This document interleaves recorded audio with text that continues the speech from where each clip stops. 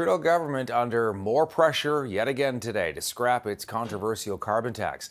The Prime Minister meeting with Alberta's Premier Danielle Smith. She is a huge critic of the tax. It's set to go up on April the 1st by about 25%, and it's a major part of their discussions today happening in Calgary.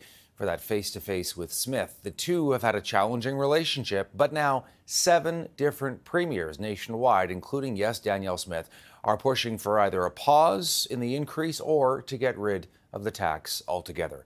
Here's some of what Trudeau and Smith were saying today. An area where we don't quite see eye to eye, the carbon tax. I think we've now seen 7 premiers have suggested that we need a pause on April the 1st. So I'm very hopeful that we can maybe come to some solution on that to address issues of affordability. Obviously, we will also talk about pricing pollution and making sure we're protecting future generations and jobs. I'll highlight that as of beginning of April, the average family of 4 in Alberta will get $1,800 a year with the Canada Carbon Rebate. That's money in people's pockets even as we fight climate change. All right, let's bring in Conservative strategist Andrew Brander, who's joining us. So we're going to agree to disagree, I guess, listening there to both leaders. The pressure, though, on Trudeau is growing, definitely, Andrew. How do you think it's going to play out? Well, Todd, this isn't the first time the premiers have taken a run at this issue. You'll remember in 2019, the premiers of the day took issue with the Prime Minister over the carbon tax. Maclean's did a Vogue-like cover at the time. You might remember it, calling it the Resistance. Since then, Premier Houston, Ford, Moe, Smith, they've all been very big advocates against this policy, running their own respective provincial campaigns against the carbon tax. We've also seen many leaders of the opposition in these provinces actually take a stance against the carbon tax themselves and try and distance themselves from their federal cousins. So it's clearly not a popular policy. The difference this time around really has to be noticeable for the Prime Minister in calls from premiers like Andrew Furey, who was, until recently, one of the Prime Minister's closest allies on the Council of the Federation, the group of premiers. And obviously, if the Prime Minister can't even count on the support of his closest friends on that council, he's not seeing something that the rest of them are, and I think he needs to listen very closely to the advice that they're trying to offer up to the Prime Minister. Yeah, let's show the premiers who are calling for a tax hike pause, or in some cases getting rid of it altogether. And you mentioned Andrew Furey, Newfoundland and Labrador, Doug Ford, Dennis King from PEI, Scott Moe of Saskatchewan. We know Danielle Smith, of course, has been a real critic. Also Tim Houston there of Nova Scotia, and Blaine Higgs of New Brunswick as well.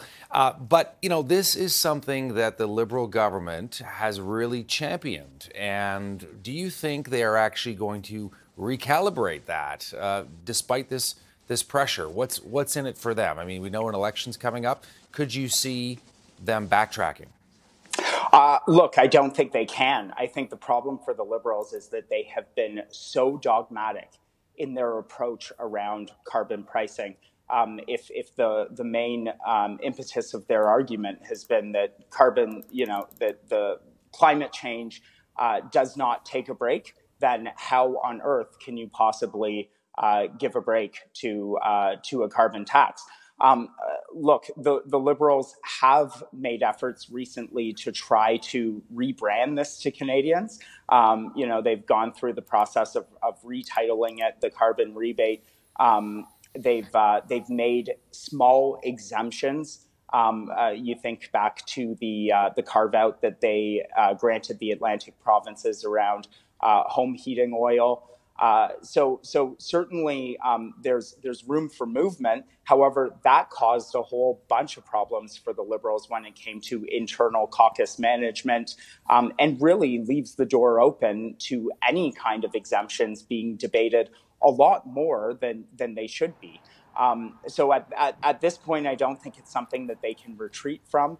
Perhaps the best move for them is to refocus the conversation around increasing the financial incentives to help offset some of the pain that Canadians are feeling, because that's ultimately what's driving this to be the number one issue for voters. Yeah, we're just going to show what the increase will be as of April the 1st, as you know, Andrew, from $65 a ton to $80 a ton.